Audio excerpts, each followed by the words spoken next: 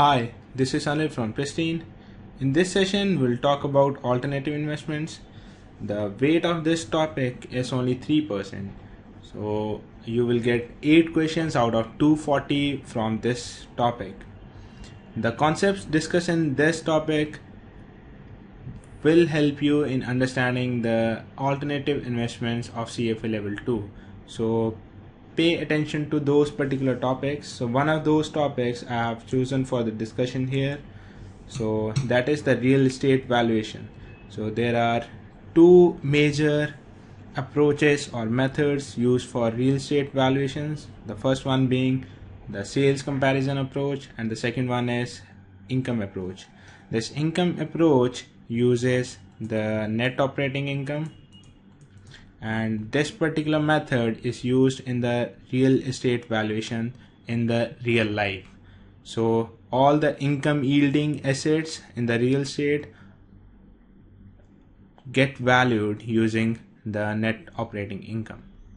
Alright, so I'll start with the sales comparison approach. This approach uses very often it uses a hedonic model.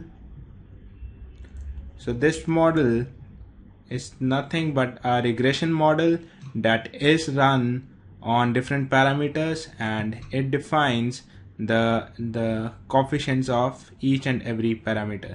So let's take an example. I think that will help us in understanding it in a better fashion. So suppose using a statistical method, regression, we have found that the number of rooms carry a weight of 50,000 USDs. So in a particular locality, if you keep on adding a room, the cost of the complete property starts increasing by 50,000 units. Also, in the same locality, the distance to the nearest public transportation, if that increases by 1 mile, the value of the property decreases by 5,000 units. And similarly, there is a dummy variable here, which is the gym in the neighborhood. If there is a gym, which is denoted by 1, the cost or the value of the property will increase by 10,000 USDs. Otherwise, it would be 0. So using this simple regression model, we need to find the appraised value of the property. So we can write this equation as the value equal to A into number of rooms plus B into distance from the nearest public transportation plus C into gym. So we know these coefficients A, B and C. So A is 50k, B is minus 5k, and C is 10k. So putting these values, I will get 50,000 into number of rooms. We have 5 rooms here, plus B is minus 5 into, and the distance is half a mile, so 1/2, plus the gym is not there, so 0 into 10,000. So it becomes 250 minus 2500.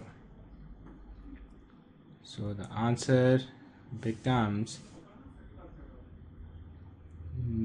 247,500. So B is the answer. So this hedonic model, which is the important part of the sales comparison approach, this is nothing but a regression model. And here we need not to find the regression coefficients. The regression coefficients would be given in the exam. We simply need to identify what are the coefficients and simply put in the values of the appraised property.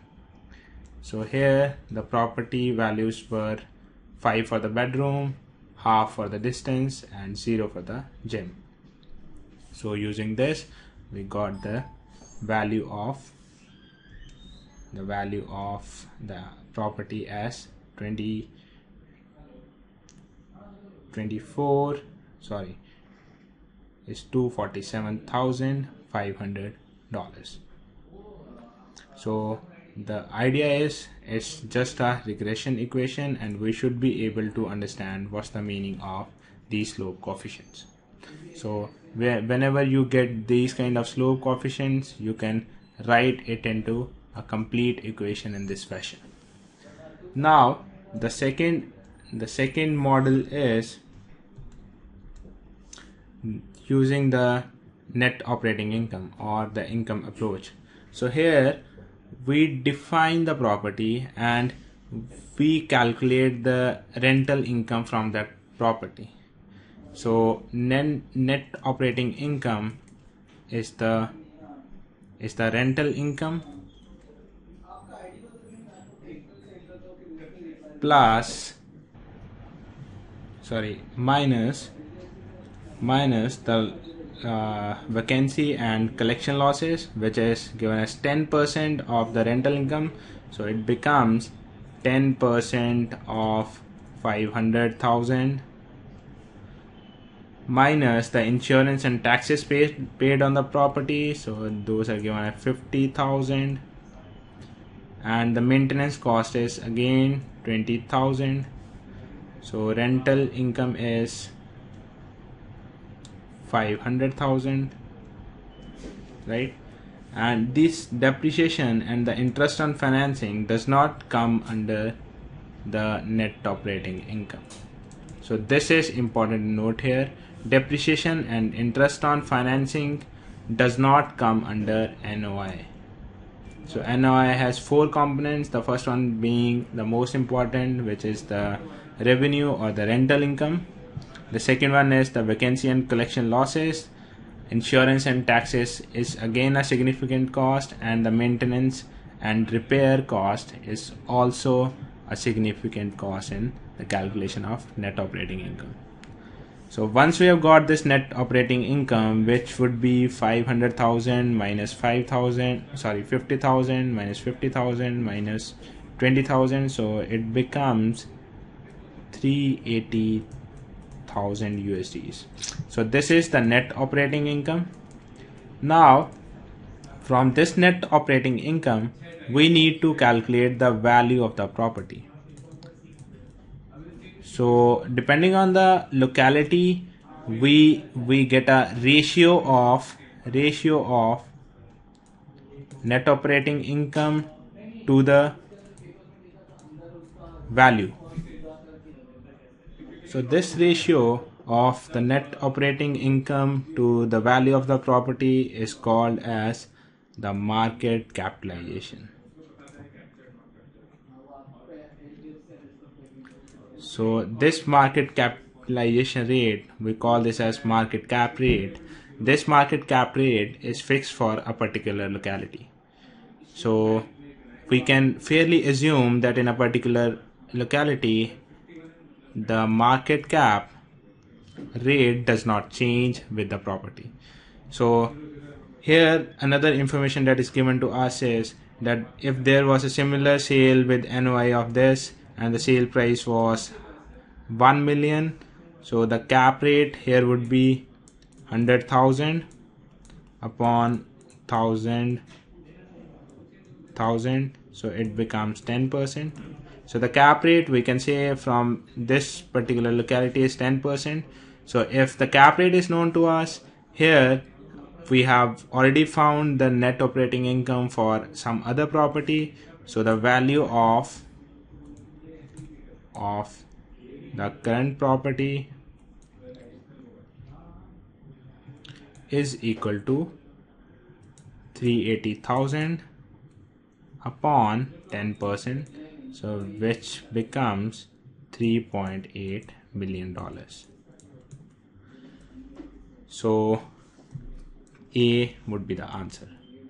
So A would be the answer here. Now, so what are the takeaways from here? The takeaway from here is that net operating income does not include the depreciation. It does not include the interest or the financing cost.